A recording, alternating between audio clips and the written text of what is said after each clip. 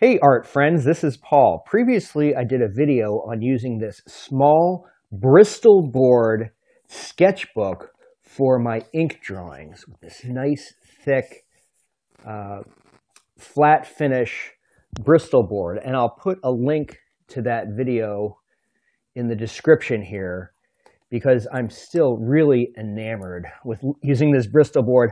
I'm not going to look back as far as using this stuff. Now I'm doing an ink drawing here, starting off with a number 2 pencil, an eraser, and then I'm using my Jinhao fountain pen ink here, or pen, with a Higgins fountain pen ink that they call India ink for fountain pen, and Koh-I-Noor sometimes fountain pen ink. Pretty cheap fountain pen ink, but you know, it does the job. It's pretty black.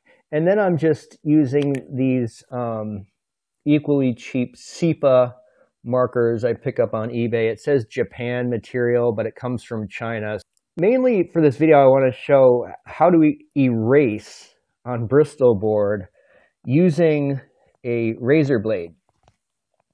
So, like, I was touching up her face a little bit here, and you know, I want to take away some of that.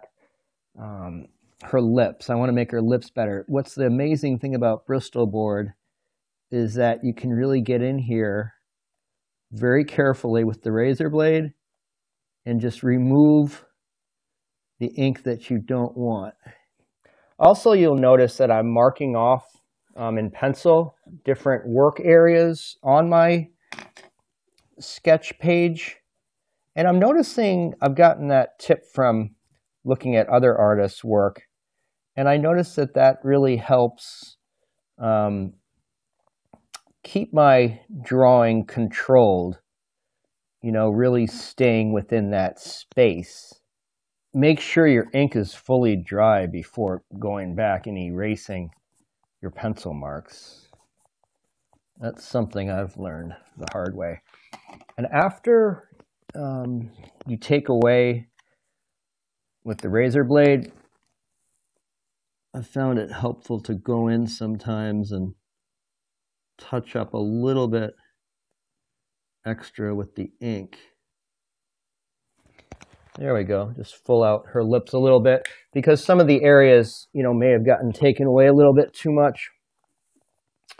So this is what we've got going on here.